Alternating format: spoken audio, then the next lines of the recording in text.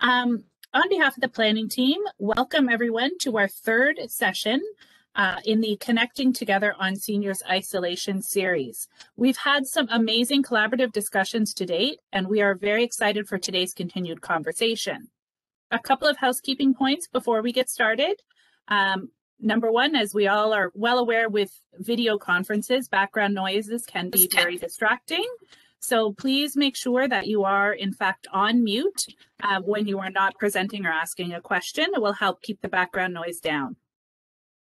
You'll hear more shortly about our presentations today in the theme Building Capacity.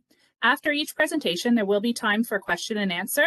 And again, there's multiple ways that you can do that. So please feel free to use the chat, raise your hand or unmute yourself to ask your questions. We also have a hashtag if you are tweeting about the conference or using any other social media. Again, you can see our hashtag at the bottom of the welcome screen. Please feel free to use that.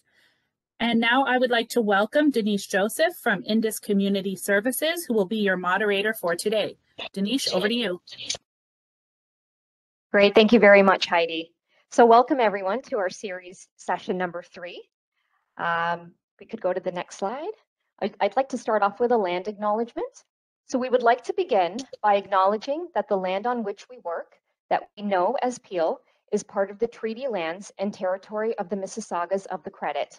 For thousands of years, Indigenous peoples inhabited and cared for this land. In particular, we acknowledge the territory of the Anishinaabeg, Huron-Wendat, Haudenosaunee, and Ojibwe Chippewa peoples, the land that is home to the Métis, and most recently, the territory of the Mississaugas of the Credit First Nation, who are direct descendants of the Mississaugas of the Credit. We are grateful to have the opportunity to work on this land, and by doing so, give our deepest respect to its first inhabitants. Okay, now I'd like to introduce our first panelists. Today we have with us Jennifer D'Amico. We also have Cheryl Hughes, we have Ching Hisyung, and Yasmin Rafiq. So their team came together at the beginning of 2021 from the region of Peel to plan a virtual caregiver retreat. Like any good team, it is comprised of different individuals with different backgrounds and skill sets.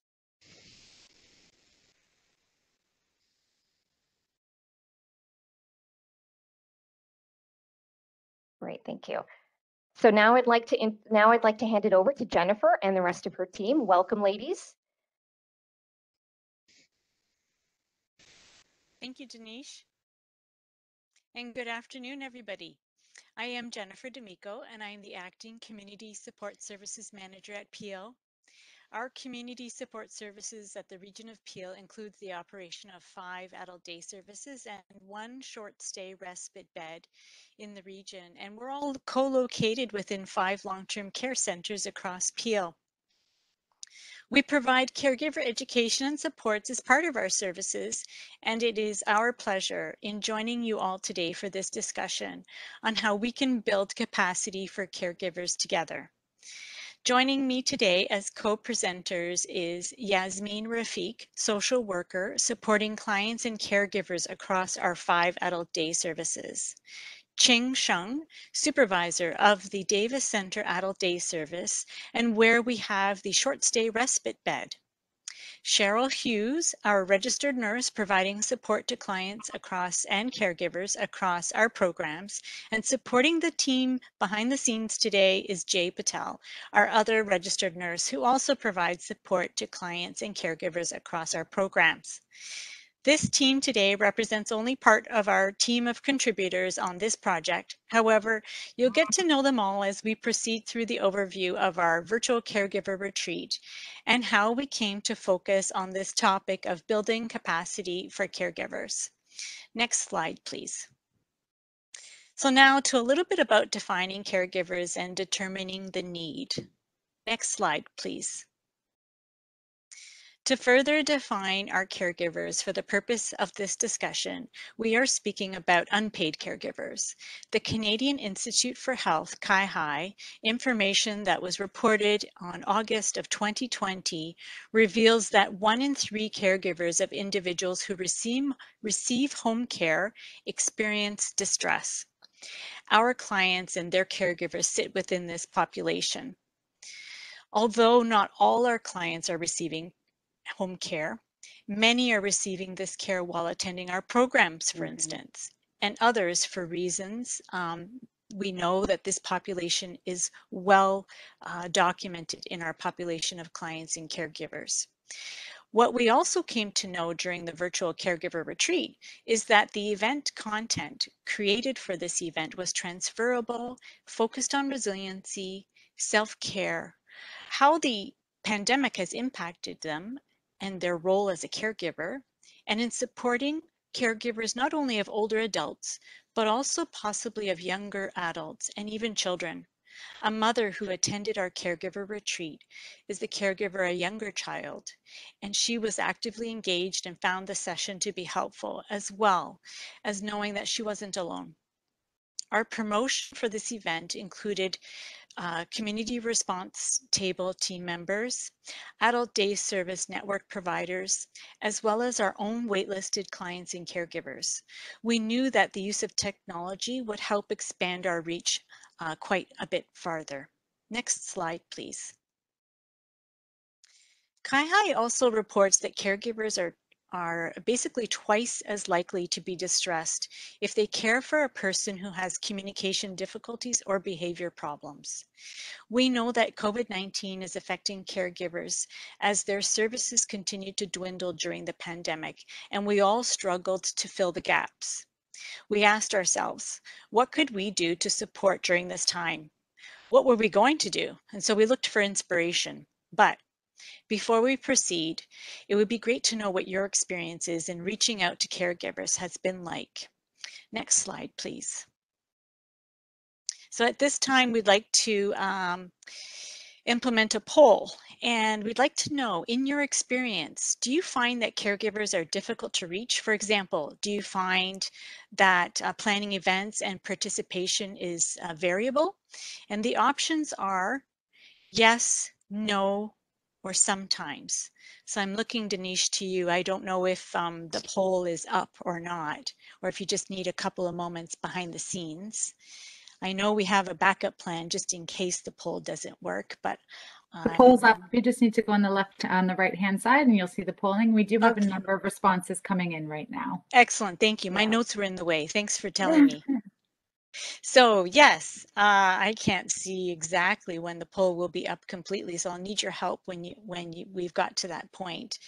In your experience, do you find that caregivers are difficult to reach? You know, do you plan events and then participation is variable? Yes, no, and sometimes. I get to answer too.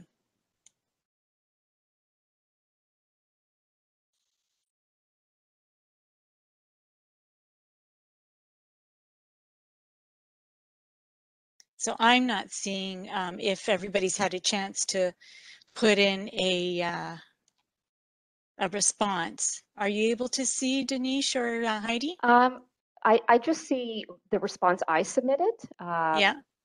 Heidi, are you able to see anything different? No, I believe Sean or Kristen may have the...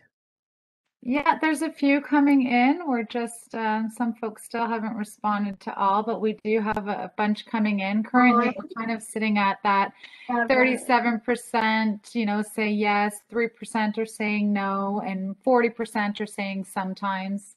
And a few folks just haven't answered yet. But it's looking like that sometimes is taking the lead right now at 41%. Great. Again, 38% for yes and only 3% for no. Okay, interesting.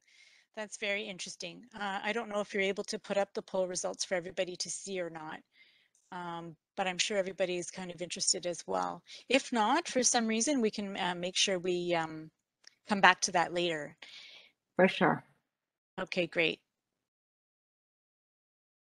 So it is interesting preliminarily, based on what we've received already, that the majority of people are sort of split between the yes and sometimes, not so many with the no. So this is very interesting, and we'll come back to that a little bit later in our presentation.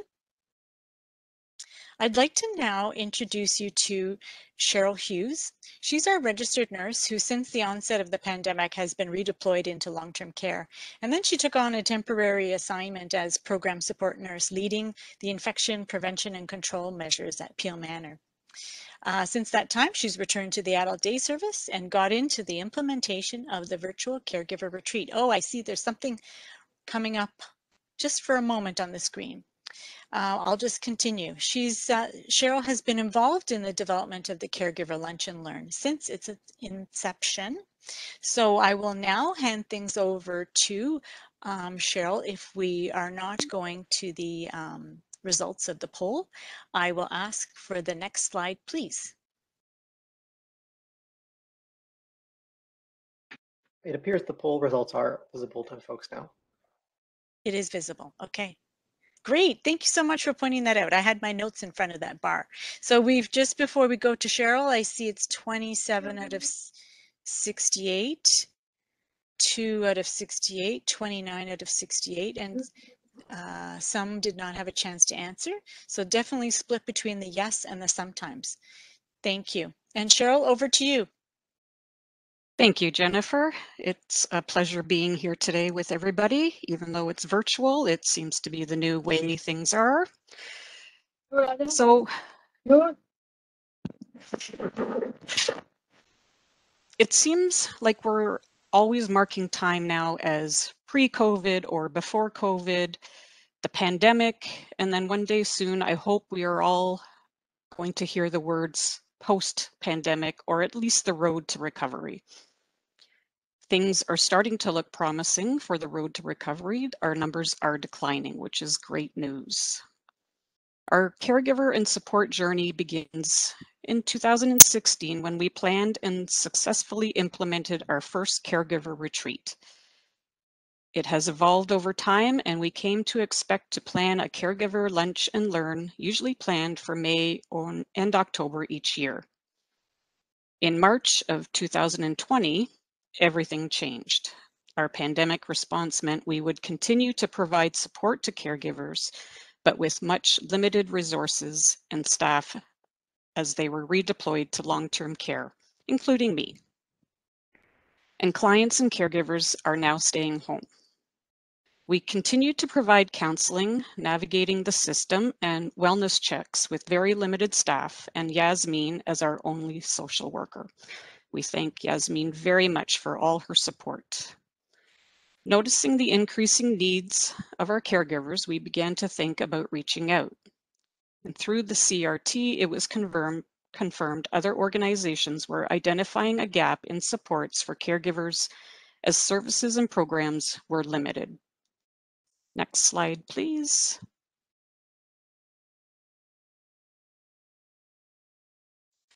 We knew we needed to focus on collaboration and co-creation to develop an action plan for caregiver education, support, and engagement activities in Peel to assist our clients and caregivers manage during this unprecedented time.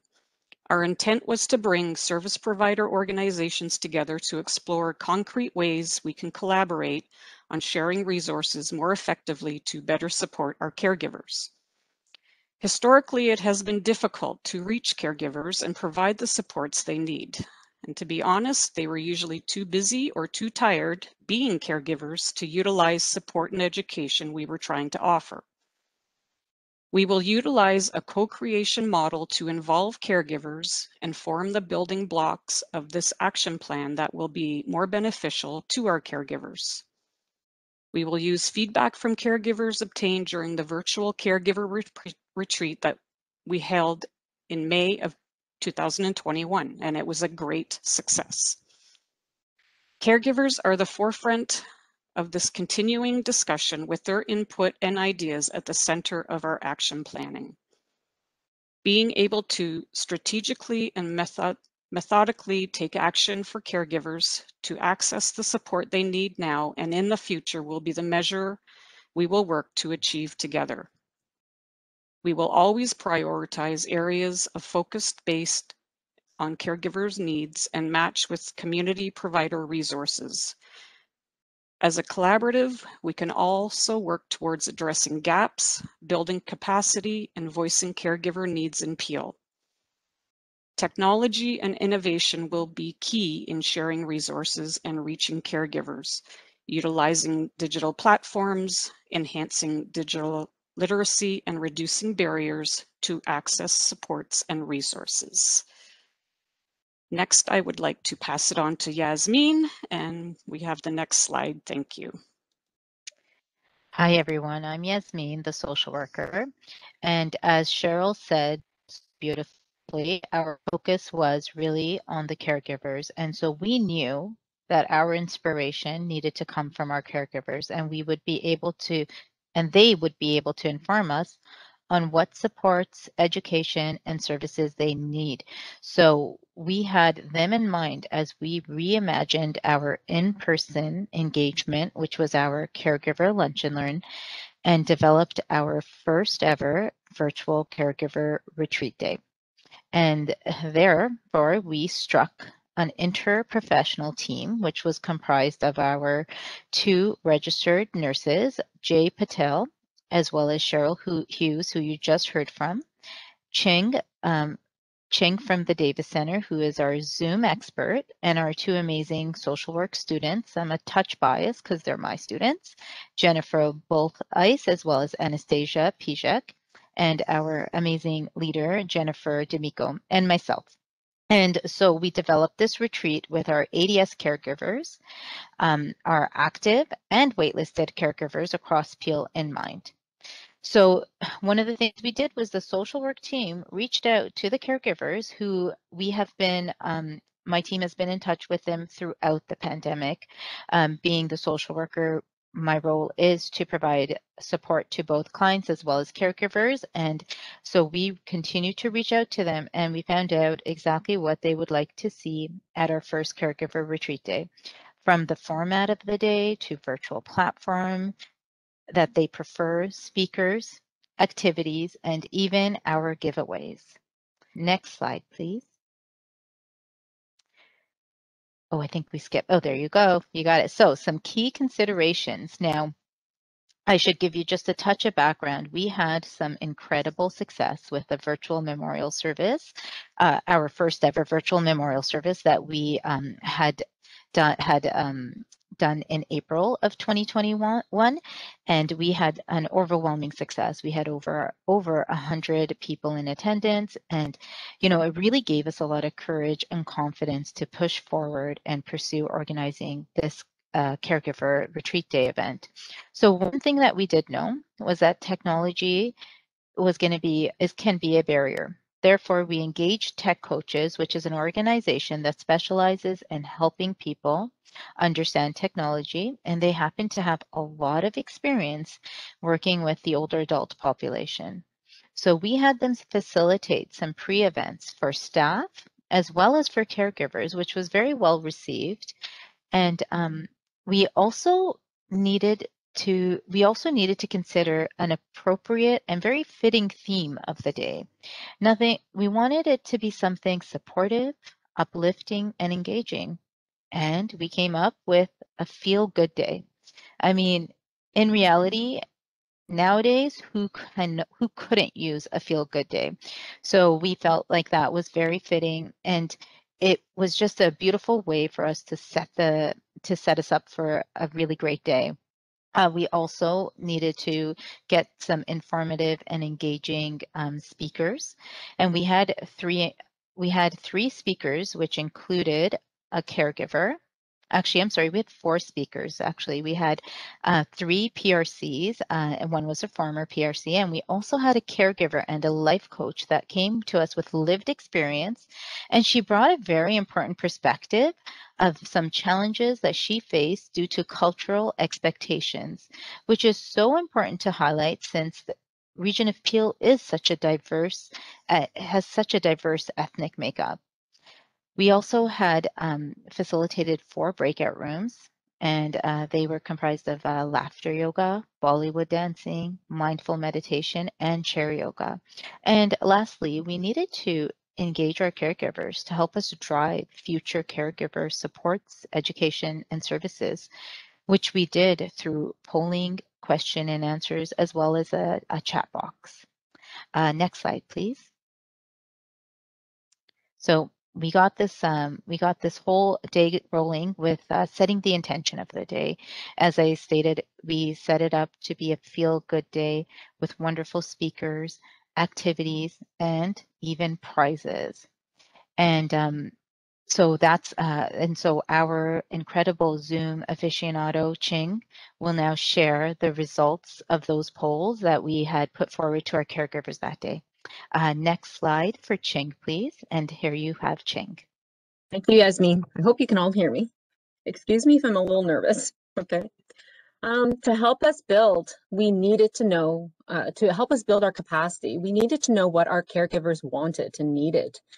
We launched a poll during our caregiver retreat. We asked our caregivers, what kind of supports and services do you need? We gave them such as in-person supports, navigating the system, counseling for families and couples, connecting to other community supports, support with long-term care planning, crisis support, support in identifying caregiver strain, support groups, counseling one-to-one or in-person supports. Their caregivers wanted help with all of these choices, but navigating the system, counseling one-to-one, and counseling for families and couples were the top picks they chose. This was surprising for us since we never thought of families and couples counseling. Thankfully, Yasmin, our social worker, brought this option up due to her social worker practice experience. We also want to know what future educational sessions they would like for example, advanced care planning, respite care options, power of attorney, using technology and access to devices, access to affordable nutritious foods, medication education, downsizing your house, transition services, alternative housing, diabetes education. Again, most of these choices were picked, but respite care options was the #1 choice. Advanced care planning and power of attorney also being important to our caregivers' future learning. We had an amazing, diverse response to all these questions in the polls that opened our eyes to future planning. Ultimately, what we found out about our caregivers at this retreat is they wanted to be pampered. They wanted more self-care, free stuff, and having something done for them. The breakout rooms were greatly enjoyed, and they wanted the resources that we had given to them at the retreat, such as the notes given by our speakers, to give to them so that they could remember what happened at the retreat. Can you please, next slide, please, Sean, or whoever? Thank you. So we have a whiteboard. I believe this is a Jamboard. And how would I go about doing this? I'm hoping someone will put that in the chat box. Yeah, so we have the link and we'll just put it in the chat for you, okay? Oh, thank you so much. No problem. So everyone, if you could go to your Jamboard. So for our attendees, we need your help. Using the whiteboard or the Jamboard, can you tell us what services, supports, and education do you offer?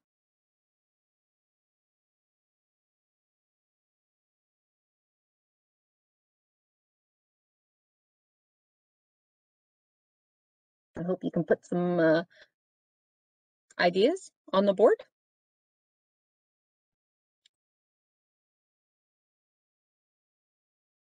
And since I've never used this before, can someone explain how you use a Jamboard?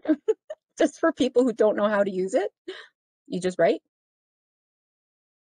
Yes, you just select the sticky note on the left side, and then you can choose to color code it as you wish and type in your note and then submit.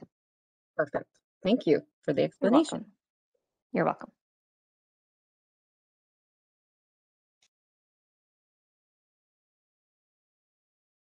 Wow. So we have monthly caregiver education sessions. This is how you support and educate financial planning, training for volunteers, local information resources, outreach advocacy, navigating services, connection to organizations with resources, financial planning, webinars, peer support groups. Wow, you guys got great ideas out there. Counseling, caregiver nights, information sharing, game support. Never even thought of that. Wow. Transitional long-term care beds, yes. Sharing of links and resources. And I'm not sure, it's OCO reference as they offer scale programs and one-to-one counseling. In-home respite care. Connections to telephone reassurance programs. Wow. I hope we're going to be keeping this board, right? Afterwards.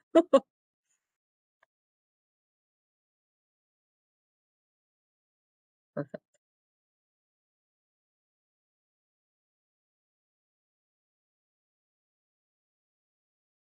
So can I ask another question? We have another question.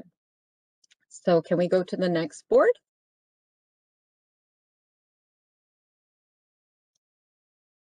Or do I flip it? My next question is, what services do the caregivers you serve need in addition to what you are currently offering? What services do the caregivers you serve need in addition to what you are currently offering? And I think that's on number 2. That's if you go to the top, I learned this one. Yeah, you go to the next question. Yeah. So we have financial support for respite, share resources, respite caregiver support groups, overnight respite, reassurance calls, knowledge of dementia, culturally and language appropriate services,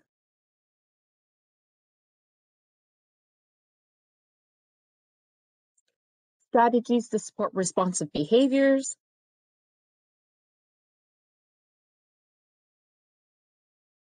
social engagement, definitely.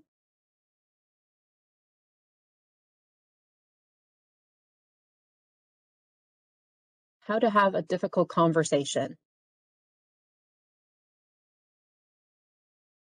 More support groups, directions. Oops, sorry, lost that one. Okay, sorry. Groups, directions, resources available, navigation, respite, more coordinated case management.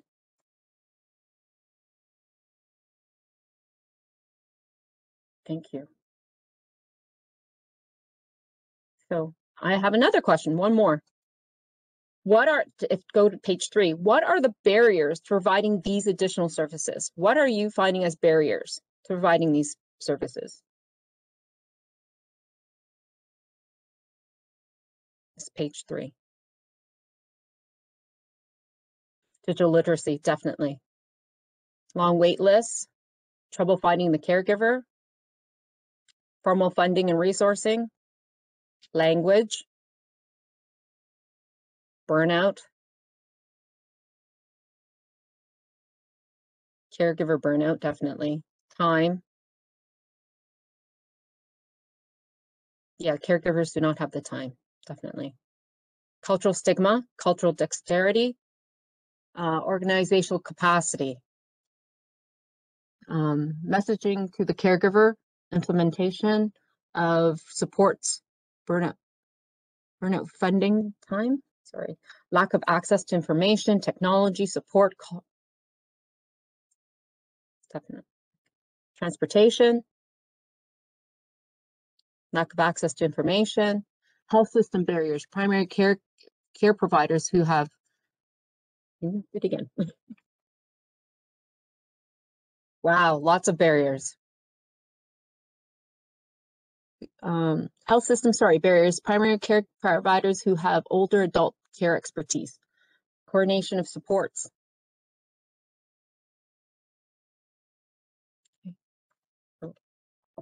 And system navigation, too many organizations. Who is the best to connect with? Yeah, definitely. Childcare, yes. Thank you so much, everyone. 7-10 years waitlist for supportive housing. Parenting. Thank you, everyone, for your input here. Thank you so much. Okay, can we go to the next slide, please? So, what is the future? What are our next steps? How can we help ease the access of our caregivers to various modalities and programs? Primarily now during COVID, when in-person can't even be provided, what are the platforms are needed to support our caregivers? Can we collaborate and help our caregivers connect to programs and services? I say yes, yes we can. By developing a collaborative caregiver network and Peel to build capacity, include caregivers as active partners in the Caregiver Collaborative Network. Develop an action plan by October of 2021. Develop a matching principle, match services with caregivers through use of technology, collaboration, networking, coordination, etc. Identify gaps in services, education and support, and advocate for funding. Next slide, please. We are here to build capacity. We have a weekly electronic caregiver newsletter we would like to share to help build capacity across Peel. If you like to register, I believe I'm hoping you guys, yes, thank you. Jay has put it in the chat box. We hope to share this link in our chat box, which Jay has done. Now let's begin. Next slide, please. To join the Collaborative Caregiver Network in Peel, please contact Yasmin Rafik and Jennifer D'Amico. We can also utilize the great partnership in the CRT to support collaboration and help build capacity. So thank you very much, everyone, for all your help today. And Jennifer, I'll leave it to you if there's anything more that needs to be said. Thank you. Thank you, everybody, for joining us today and helping us to build capacity. Over to you, Denise. Thank you. Again, thank you very much, Jennifer, Yasmin, Cheryl, and Sheng for providing us such insightful information that we can all benefit from using. At this time, I'd like to welcome participants to ask the ladies any questions by typing it in the chat box.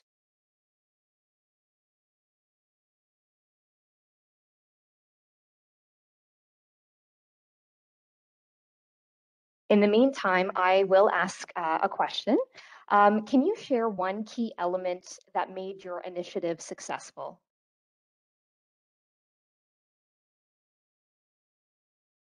I'll jump in just quickly, but team, you can all jump in and add your piece as well. I think really it's about collaboration and talking to each other because no one person has all of the ideas or can provide all of the supports. And so collaboration was key and to really listen to caregivers in their time of extraordinary need and what they would like to see in their future. Great, thank you, Jennifer. I see a question popping up here. Do you collaborate with family councils in regional long-term care homes in Peel?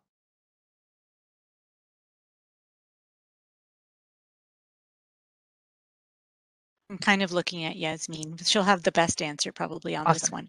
one. Currently, can do we're not connecting with family councils in regional long-term care centers, but I can tell you what we have done is we've promoted our event across our family of long-term care centers in the region to reach out to caregivers because caregivers are caregivers are caregivers.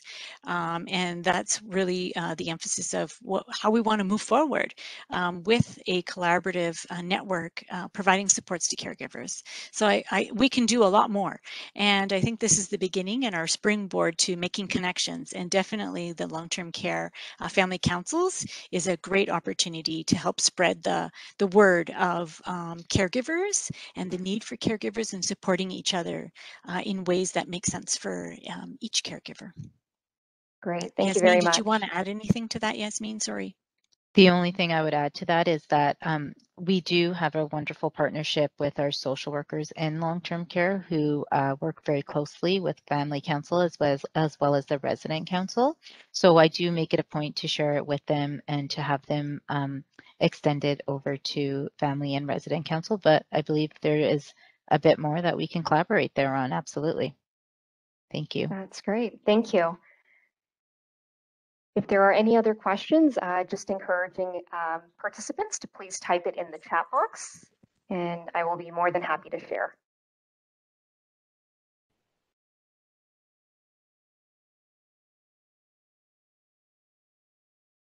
Okay, looks like people are thinking.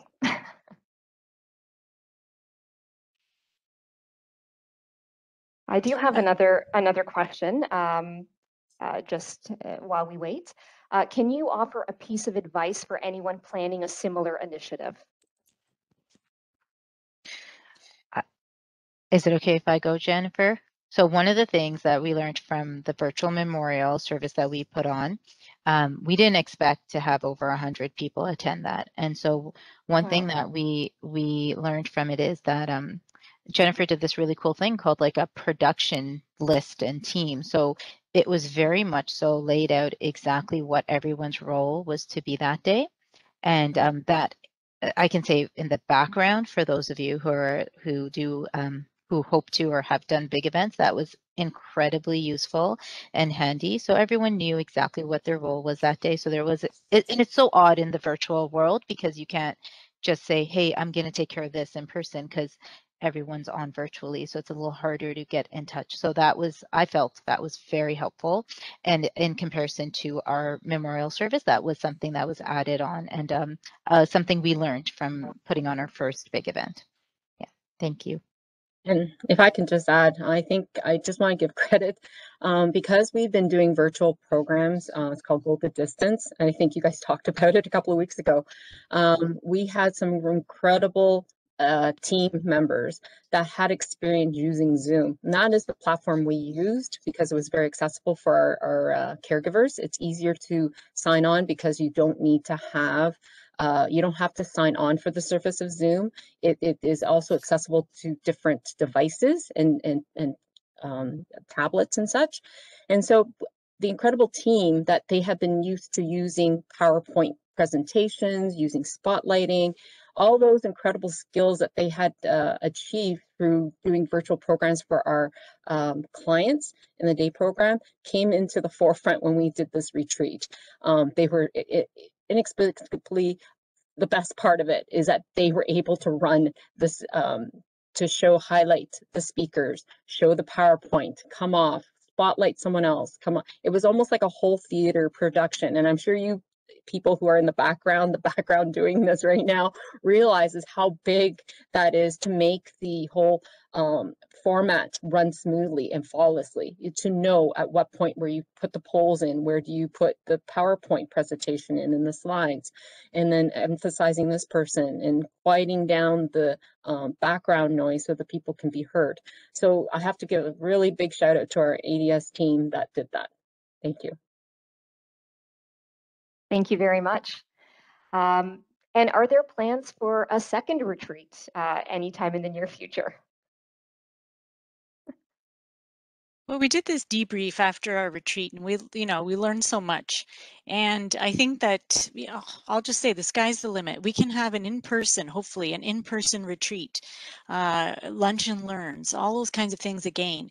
But we can also learn that we can utilize technology to reach more people where they are and how they want to receive information and how they want to participate as they can. So there's lots of opportunities. Ching alluded to some of these opportunities in, what's our next steps and what are we going to consider? We can consider live stream. We can consider a recording. We can be in person again, hopefully in the fall. And so we will be looking at, and I see somebody's put in the chat box about a hybrid event. Yes, I think that's that's within our reach now. For whatever reason, we've had to go through this together and we've learned so much along the way, and we're going to take what we've learned and move into the our new adventures of reopening and being in person again. But we've got this new thing that we can connect with more people at times that's going to be really specific to their needs. And I think that is really personally very satisfying, but more importantly for the caregivers, it's going to mean greater access to supports and services, and from time to time, hopefully a little bit more pampering too. Absolutely. That's wonderful. Thank you so much, ladies, for joining us today and again, providing us with such insightful information. It's really appreciated. All right, we're going to move on to our next panelists. We have Bonnie Scott, Dr. Kevin Young, and Alexis Wise. So Bonnie Scott is the Director of Research and Innovation and Interim Regional Digital Health Lead at Ontario Health Central. She is passionate about using human-centered design to tackle complex problems at the intersection of health, technology, and society. Bonnie is helping facilitate the long-term care planning table in providing solutions to support the long-term care sector during the COVID-19 pandemic. We also have Dr. Kevin Young, who currently works as the Medical Director of Integrated Care at Waypoint Center for Mental Health Care. He is the physician lead for specialized geriatric services in North Simcoe, Muskoka, and is the co-medical director of Provincial Geriatric Leadership, Ontario. Dr. Young is committed to creating a healthcare system that functions well to address the needs of vulnerable patients in the community and in institutions. And finally, we have Alexis, who is the Housing for Health Fellow with SE Health. She is passionate about improving the health and well-being of older adults and challenging long-held stereotypes about this demographic. She leads the Building with Mission project, which aims to support healthcare organizations to develop new housing models for older adults. Alexis also works to support private developers to build age-friendly projects. Welcome, all three of you. Thank you so much, Danish. We're really thrilled to be here today to present some of the work that we're doing at the regional level. I'm not sure if you have our slides, Danish. Oh, perfect. Wonderful. So you can go to the next slide. And since you did such a wonderful job introducing us, we can move on to the next slide. Thank you. So, as we know, the past year has been so challenging for everyone, especially residents in long-term care homes, their families, and their caregivers. I think the presentation that was before just really highlighted the importance of caregivers and the need to bring caregivers together and really talk about what happened in the last year and provide that support and well-being support. So thank you to the previous group for all that wonderful insight and the project that you guys are doing. So for this work, it really started at the Ontario Health regional level within our central region. And I'm not sure if many of you know about the 5 new regions for our healthcare system, but Peel actually sits within what's now called the Central Region. And Central Region is comprised of Mississauga, Halton, Brampton, Dufferin, all the way up to the Simcoe area and the Muskoka. So we're actually quite a large region. We cover about 5 million people, which is actually larger than the whole province of Alberta. And so we are quite a large region. And when we were thinking about some of the challenges within long-term care throughout the pandemic, we really wanted to bring a broad group of people together to start looking at the challenges and potential solutions to help and stabilize the long-term care homes. And so so after the summer, we actually did a bit of an engagement where we did surveys and interviews with residents within long-term care homes. We talked to family members. We talked to the long-term care staff. We actually talked to public health and the hospital teams that were going into long-term care homes and to really get an understanding of what was going on at the home level and what kinds of supports were being provided. What we learned was that there were 2 really large areas that there were some challenges in, and one was around staffing and workforce. As you are probably well aware, there were lots of people, not wanting to work in the long-term care homes or being restricted because of testing positive and not being able to go to work. There were lots of just staffing shortages within the homes, and so that was one area that we were looking at addressing. And then the second area was really around what you see here on the screen is around social isolation and what has been termed confinement syndrome. So what we learned during the pandemic is that there was a lot of restrictions on people who could visit residents in the long-term care homes, so that they were really feeling isolated. They couldn't see their loved ones, they couldn't see their family members. And so we were trying to look at ways to look at, ways that we could actually improve that so that residents didn't feel so isolated. Ontario Health actually looked at bringing a group of 30 people together into what we called a long-term care planning table. And the individuals that sat on that table were actually the administrators from several homes, people from the associations, so the Family Councils of Ontario, the Ontario Association for Residents Council. We had people from the hospital sector, people from public health, and we also had people from the innovation sector who were helping us think through some of the solutions. Next slide, Denise. So although we know that nothing can really replace human touch, we really wanted to look at what could digital technology provide to help residents feel less isolated and bored, as well as stay connected with their families. So we started to really look at this digital technology piece. And I know the previous group in their presentation, they highlighted digital technology as a key piece to their work as well. Next slide, please. And so with this 30-person table with all these representatives across different sectors, we thought we had the right group to tackle what we call a wicked problem, to come up with some innovative ideas and solutions for helping residents address the social isolation.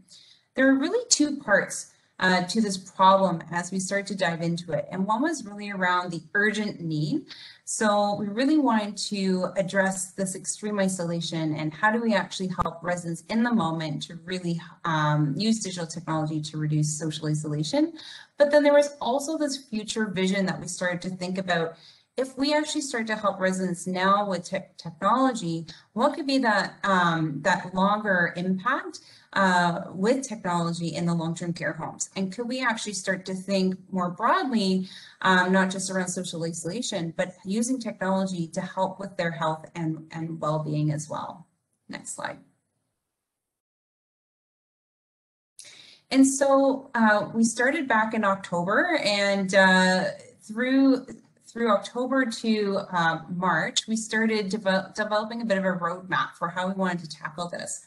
So we started out with a survey back in January when we wanted to look at a bit of the lay of the land out in long-term care around digital technology in the homes to understand what types of technology did residents have access to, how many devices, what were some of the big challenges, and did homes actually think that bringing in technology might actually improve social isolation that was being experienced? And so we did that survey, but alongside that, we also started building relationships with some companies that we thought might be able to help us out. So we started to connect with Rogers, Bell, TELUS, Best Buy, and some companies that were starting to develop senior-friendly applications like Claris Companion and Jerry Connect. And then what we did with those connections was we started to develop these small-scale studies where we could actually look at some of the products and technology options in long-term care homes, and then use what we were learning to develop a menu of options that could be applied across long-term care homes to help residents with their digital connectivity. Next slide. And so I'm going to pass it over to my colleague, Kevin, to walk us through where we are today. That's great. Thanks, Bonnie, for going through that overview. So in order to start to understand, what the problem was and where we were at, we distributed some surveys to the long-term care homes in our region, and we got about 39 of them back at the time that we did the analysis, which we were quite pleased about because this was in the middle of one of the waves of the pandemic, and we were pleased that people took the time to give us their feedback and some responses. Next slide. So as Bonnie explained already, it's a very large region. You can see the map on the left of all of the previous sort of sub-regions that are combined together in order to make up Central Region. There's all different size homes within the region, and you can see that they're relatively equally distributed amongst what used to be the LHINs before we were combined, although Central has more homes than all of the other ones did. And the other thing is that there was a big mix of sort of for-profit and not-for-profit homes throughout the the region. And so we got a good sampling of sort of all the different styles of homes that are being run. Next slide. And so without going through all of the survey results individually, we've summarized here some of the really key findings that we found from the survey. So we heard that long-term care residents face significant challenges, and we've divided those up into 5 categories. So the first is that many of them identified that they didn't have an internet connection at all, or access to internet, which many find very surprising in this day and age, because the internet is just something that is ubiquitous and everywhere, except for, it turns out, in long-term care homes. Where they did have an internet connection, then access to devices was also an issue. And so, obviously, no good having internet and no device to access it. Device setup and applications was an issue. Nobody really knew, which devices were appropriate, which applications were appropriate, how to set them up, how to teach people to use them, what people would actually use or find beneficial. And then even sort of training on how to use the devices and all of the IT support of getting them hooked up and installed and making sure that there's no malware on them, and all of the ins and outs that come with running devices was also lacking in the homes. And then lastly, sort of device management and security, and as I said, just sort of, that day-to-day sort of making sure that the device is kept up to date, and that we make sure that we're protecting the residents and not leaving them vulnerable by connecting them to this powerful technology, but that we're harnessing it for the good, but we're protecting them from all of the bad things that can happen. So next slide. One of the most powerful things through the survey was actually what people told us rather than what they ticked off on our Likert scales. And so one of the homes said they only had 8 tablets for 190 residents to share. So most of us would be totally unsatisfied with that in our home or work environment. And so think about that for a second. Internet signal strength was a big issue and often difficult to obtain good internet connections. So again, even where there was internet, they're often very localized to just the working areas of the staff of the home. The majority of the residents didn't even have a phone line, let alone internet, which speaks volumes. And they didn't have devices and applications that residents were able to navigate independently. And they also found that they didn't have enough staffing and resources to sit with residents and show them how to actually use the technology. So even where it did exist, then we're not convinced that it was actually being used to its fullest potential. And so there was, some untapped potential there. Next slide. So through all of this, there was also some very surprising things that we learned, and some definite things that we could sort of put into action. And to walk you through some of that, then I'm going to introduce Alexis to take over from here. Hi, everyone. Thanks, Kevin. This all got us thinking about what a different future could look like. And so we wanted to set some pretty ambitious goals, and we wanted to imagine a really different digital future for people living in long-term care. So we wanted to think about what it would be like if every resident had access to the internet and to a device of their own. Allowing residents to have their own device would let them set up that device and personalize it to their specific needs and their interests. And we also imagined a future where all of the people supporting those residents, whether it's families and staff, are also connected to these devices and are supported to use them to support the residents as well. So this is the kind of future that we imagine, but to get there, we need to learn a little bit first. So let me walk you through just quickly what our very first study was. You can go to the next slide, please. We are running several studies at the moment, but I want to just highlight for you one that we have completed, just to give you a sense of the kind of work that we're doing to better understand what might be possible and to learn a little bit more about technology use by residents in long-term care. The first study we completed over several months and was really enabled through a generous donation of 50 free Google Nest Hub Max devices. It's that device that you see there.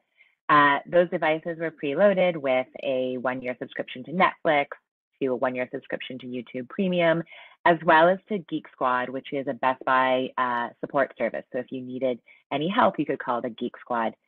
We identified 5 long-term care homes to work really closely with. We gave each of those homes about 10 devices each, and in each home asked for there to be a single tech champion. So one individual on staff who really served as our point of contact and who was responsible for setting up the devices, monitoring their use, helping residents to use them. In part, that was because we were in the middle of a pandemic and no one was allowed into the homes, but also it was really important to have someone on site really take an interest in these devices and be a mode of communication for us to provide some feedback on what was working and what wasn't.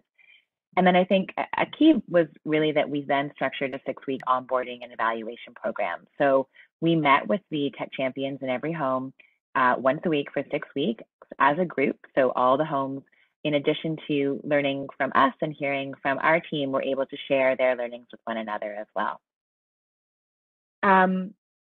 Next slide, please. So we want to share with you a few of our learnings, some of the things in particular that busted some myths that we had or that we think many people have when they imagine older adults using technology in the long-term care setting. And this is really our interactive portion of the presentation. So if you go to the next slide, we're going to use a tool called Mentimeter. So if you have a smartphone beside you, if you want to open up another window on your computer and just go to menti.com, MENTI.com. And when you get there, you can enter this code, and this will allow you to vote as we go through the presentation. I'll just give people a few minutes. Get on. I'm going to load mine as well.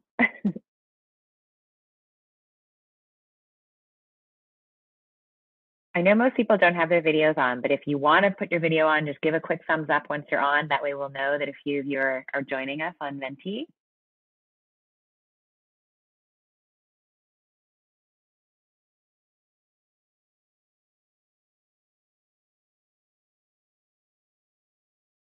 Oh, I see some thumbs up. Thank you, all you thumbs up people.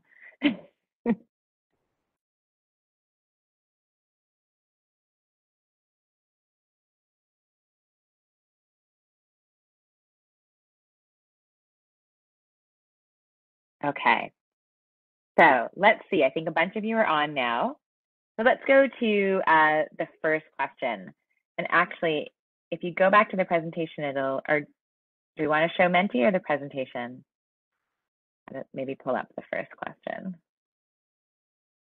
Okay, so the first question is actually asking about who you think experiences isolation in long-term care. Is it residents only in long-term care homes experiencing an outbreak, in larger homes, in not-for-profit homes? Of course. So yes, I think going in, we were wondering, was this a widespread concern for people? And of course it was. Residents in all types of homes and all sizes of homes and all locations were definitely experiencing increased social isolation. Okay. The second question is really about what long-term care residents have access to personally in their own private rooms. Do they have access to a phone line, to a television, to a personal computer, to a tablet, to the internet?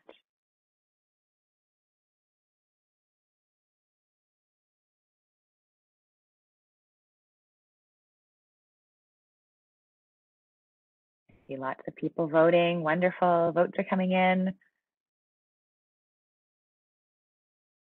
Okay, so most of you are saying none of the above, and actually we found in our baseline research that there was just an incredible amount of disparity and inequity around the type of access people had to all of these things, even to landlines and to television and personal rooms. Definitely not all residents had access to those things in their rooms. And as Kevin mentioned earlier in the presentation, things like a tablet or Wi-Fi, those were particularly sparse, but we were really surprised to hear that even something like a phone line wasn't standard in every single room. Okay, let's go to the next question. We wanted to better understand who would benefit from using digital technology. What about people who have no cognitive impairment? What about people who have end-stage dementia? What if someone's hearing impaired or visually impaired? What if someone has responsive behaviors? We wanted to get a better understanding of, if we brought devices into a long-term care setting, who do we think would benefit?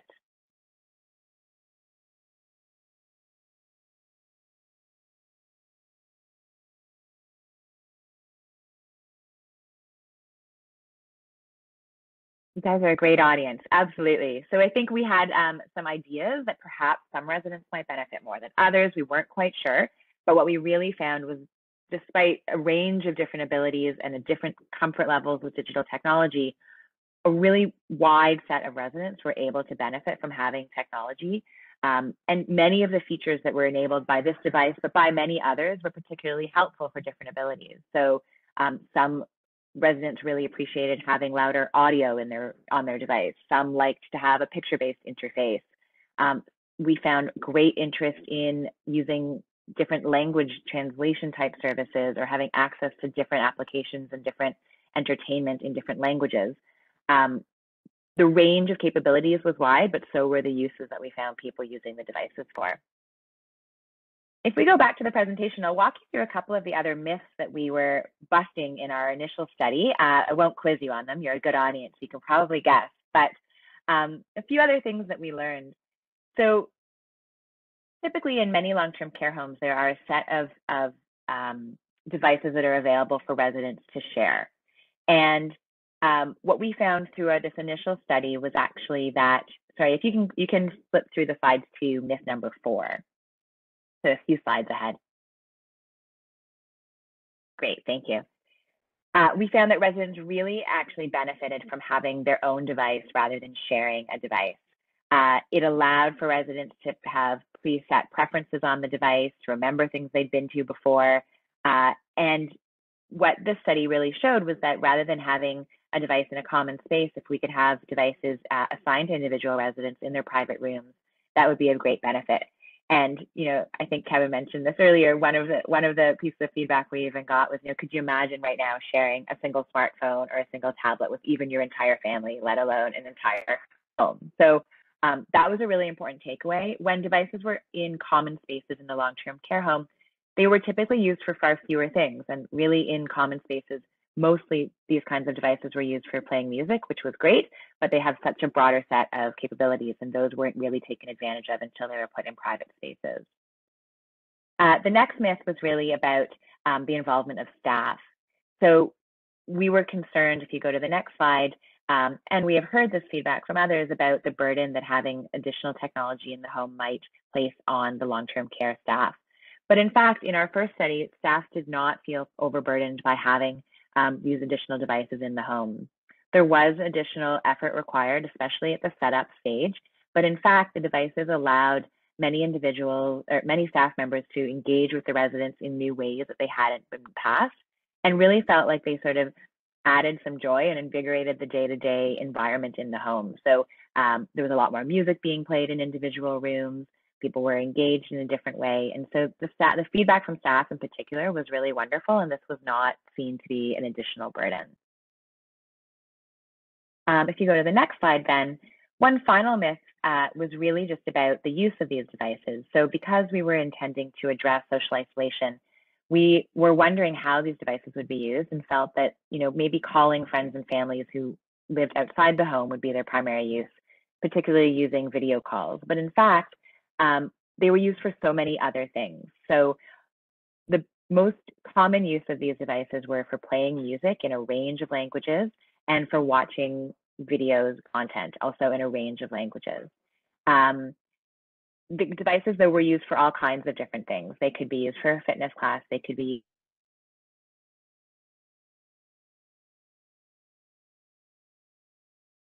the feedback we heard that was fun was, you know, residents would get together in the morning and start to try and guess what the weather was in all different parts of the world. And so look up, you know, on the weather app, what's the temperature in Florida today, in California today. And that was becoming a fun activity for residents on a regular basis. So I think our study really showed that residents were enjoying the use of these devices, that they could be used in a really wide variety of ways, and that staff found them valuable in the home rather than an additional burden.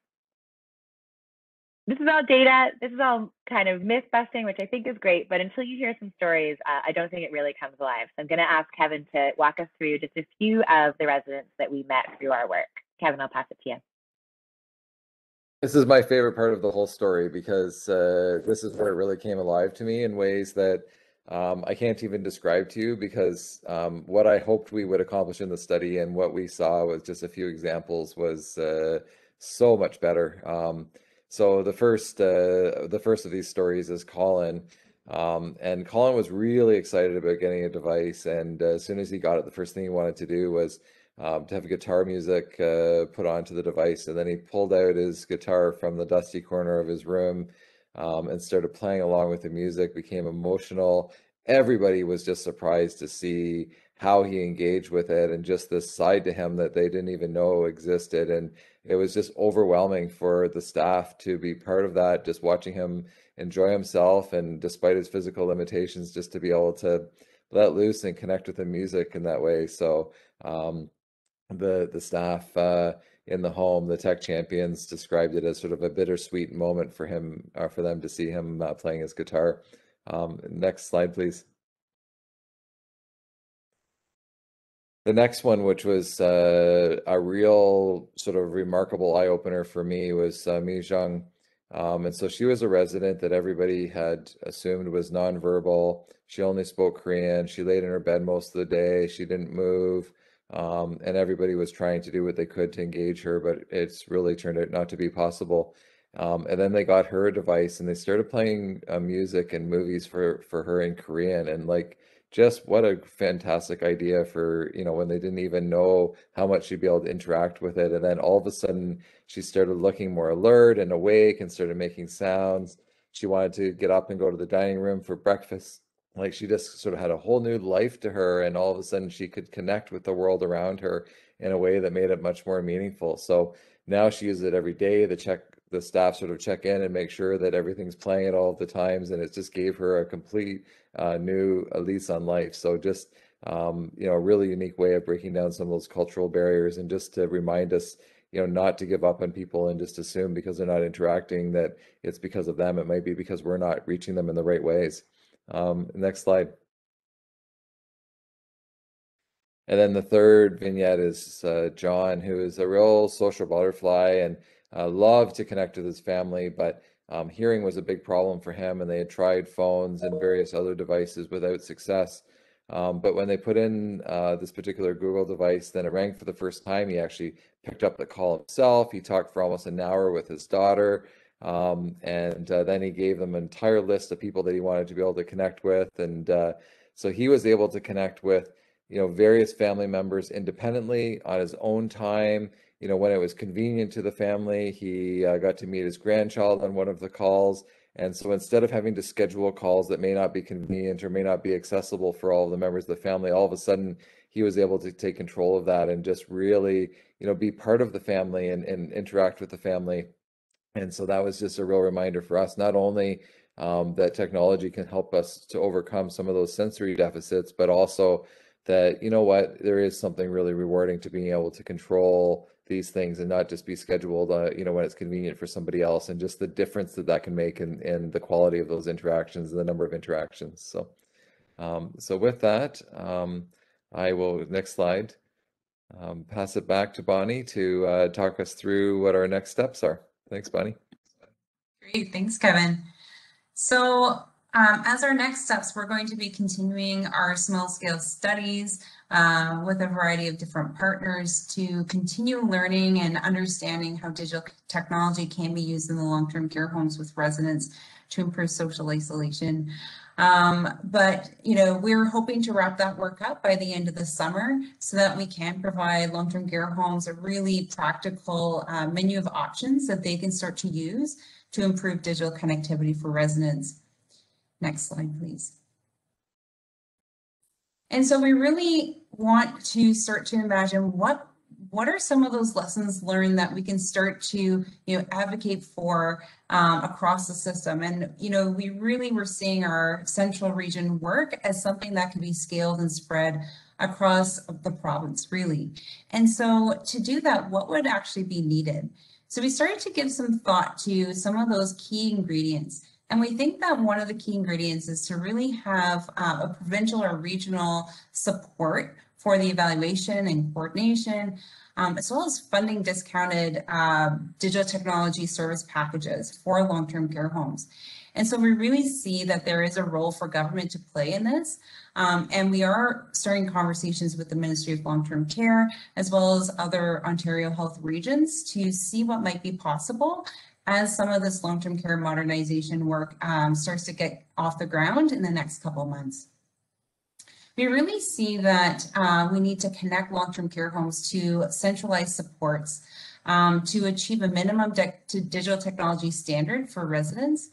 And, you know, we know that long-term care homes, there's a lot asked of them. And so we don't want to just leave them out there by themselves trying to figure this out. And we really want to create that centralized support for them.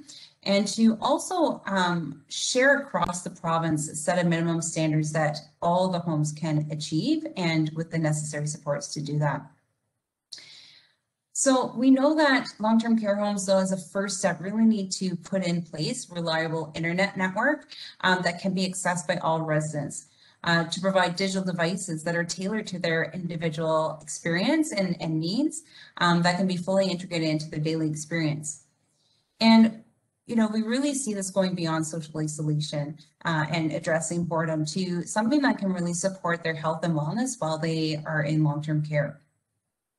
And then the last but not least, we really see the importance of recreation teams and volunteers, and to the previous presentation, caregivers, the real importance of, you know, all these people that really provide that care and support for residents in long-term care to provide that enhanced experience around digital technology.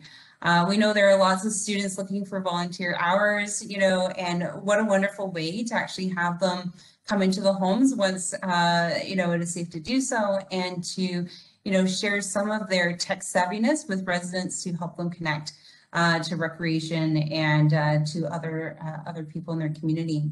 And we know that to do that, we need to increase the digital literacy training and programming across all the people that provide support, not only bringing in the volunteers, but also to the staff that are there every day providing care.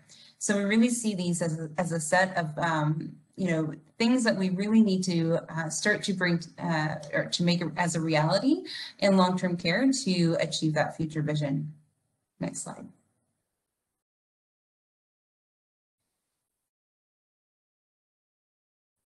And so we have a few minutes left, and we really wanted to get your thoughts on how could some of our study findings be applied in settings outside of long-term care? So we know that we've really focused on long-term care in our presentation, but we know that a lot of our learnings do go beyond long-term care to, you know, how do we actually promote aging in the community that's well supported by digital technology? So many of you don't work in the long-term care space, but provide other services for seniors. And so we wanted to get your thoughts on how the learnings that we shared with you today can be applied in those settings. And so please use the chat box to share some of your thoughts.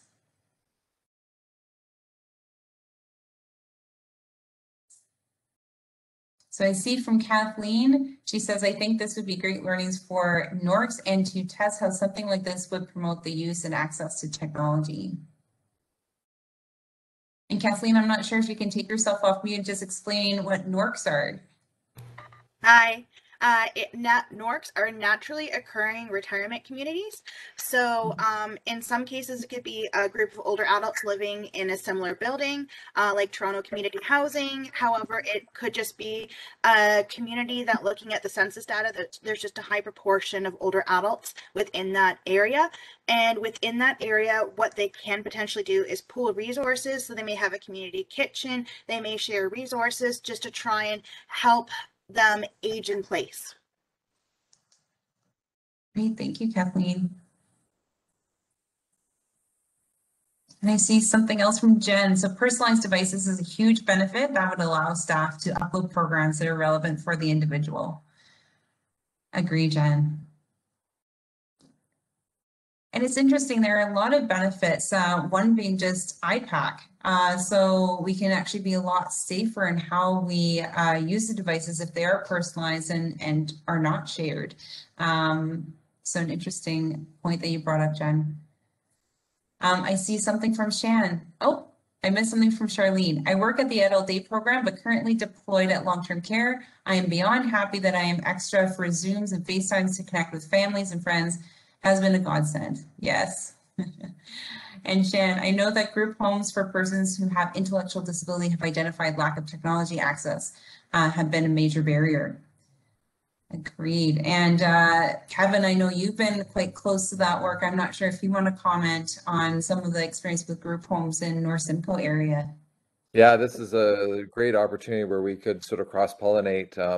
Waypoint, which is a mental health hospital where I work, in fact, is quite connected with a series of group homes and in the region, and sort of more loosely connected with other group homes. And so the ministry that they fall under recently gave a grant for some tablets to be given along with internet connections to those homes. Unfortunately, there weren't a tablet per individual, but we were able to share some of our learnings so that they could set up the tablets in ways that were effective and to start to evaluate them. And we're really looking forward to hearing back from them about what some of their lessons learned are. And we suspect that there's going to be a lot of overlap there. So thanks for identifying that. And definitely, you know, like all congregate living settings, I think lots of opportunity here for us to continue to do this kind of work. Thank you, Kevin. One of the things I wanted to I see Jen's comments about the value of personalized devices. And one of the things, you know, definitely one of the benefits that we learned was the ability to upload particular apps or particular, you know, bookmark website pages that people go back to over and over again. But the other piece that was really important was making sure that the settings aren't adjusted from over time. So things like font size, things like volume, those were really key in ensuring that individuals were able to become independent users of the device. And when those have to be, you know, aren't set to the particular preferences, I think you start to lose the goal of independence and autonomy. One of the things we were really curious about was how to enhance autonomy with digital devices so that both you reduce dependence on staff for support, but also just to provide individuals with that confidence to do things on their own and their ability to do that on their own. And so it was really interesting to think about shared devices versus personalized devices, and there was quite a difference in what they could enable. There's a question about the demographics. You know, I don't have the data off the top of my head, Bonnie, about the demographics for the long-term care homes we worked with. We didn't select any long-term care homes particularly on the demographics, so they're sort of representative of the sector as a whole, I would say. Bonnie, do you know anything off the top of your head about the homes that we worked with, if they had anything unusual in terms of demographics?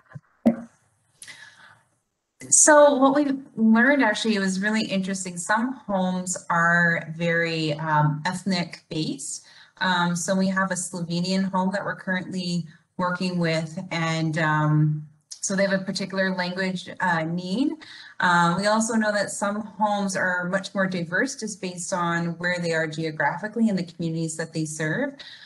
So what we learned is some really interesting things around language and how powerful language can be in our first and continuing studies.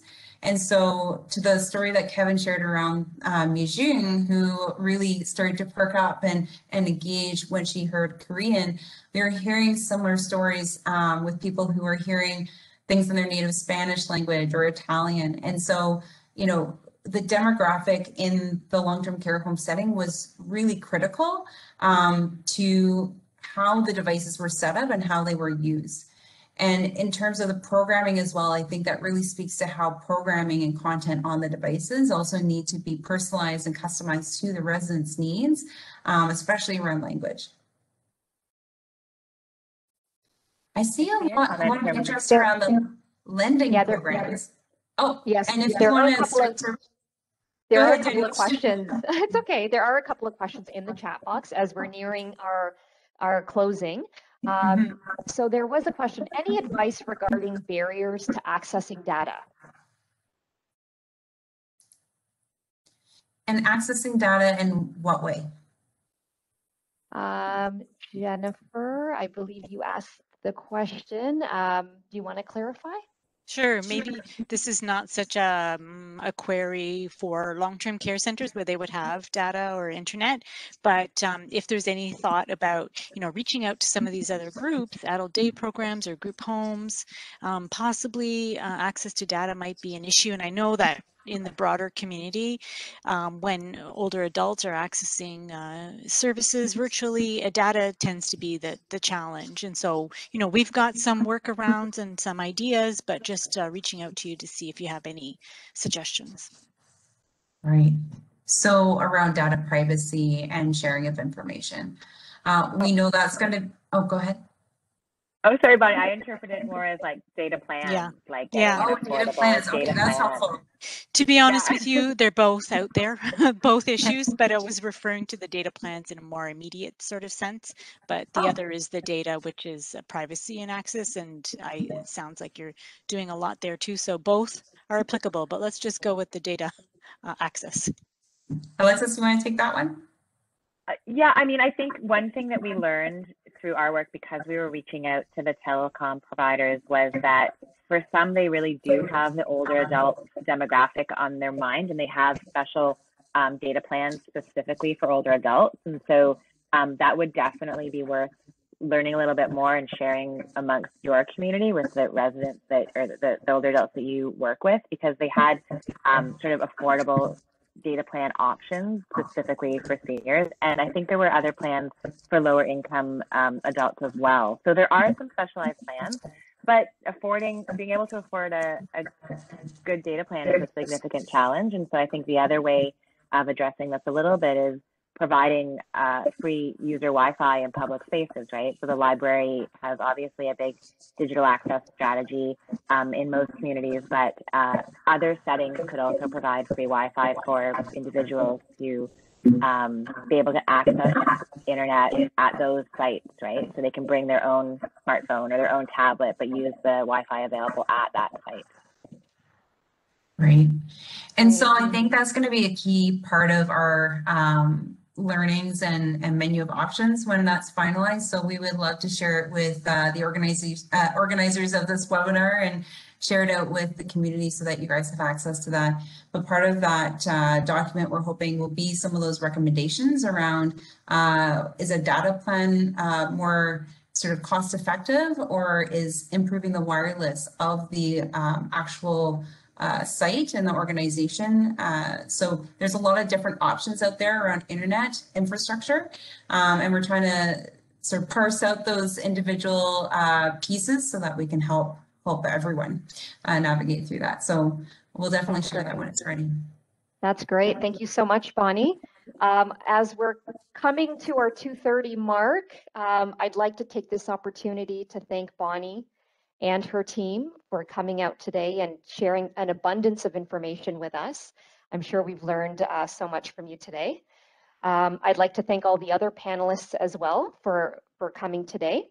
And as per our session today on building capacity, all our panelists touched upon key ways they have and continue to connect, collaborate, and develop innovative ideas in efforts to serve and meet the needs of our vulnerable seniors, as well as our caregivers.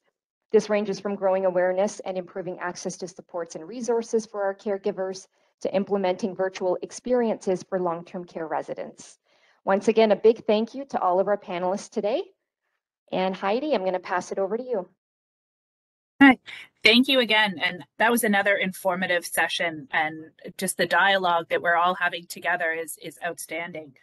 We're really looking forward to continuing this next week. And I think some of the pieces have actually started the conversation today. So it's going to be great to continue to build upon those as we talk a little bit more about technology in the community, as well as diversity in terms of engaging with isolated seniors. So we're really looking forward to next week's session. We hope to see you or hear you all here at that time. Again, Alyssa put a link in the chat box, but we will circulate it as well. Please do take a moment to fill out the evaluation for the session. It really does help us in our planning. And again, thank you all for joining us. And we do hope to see you the next time.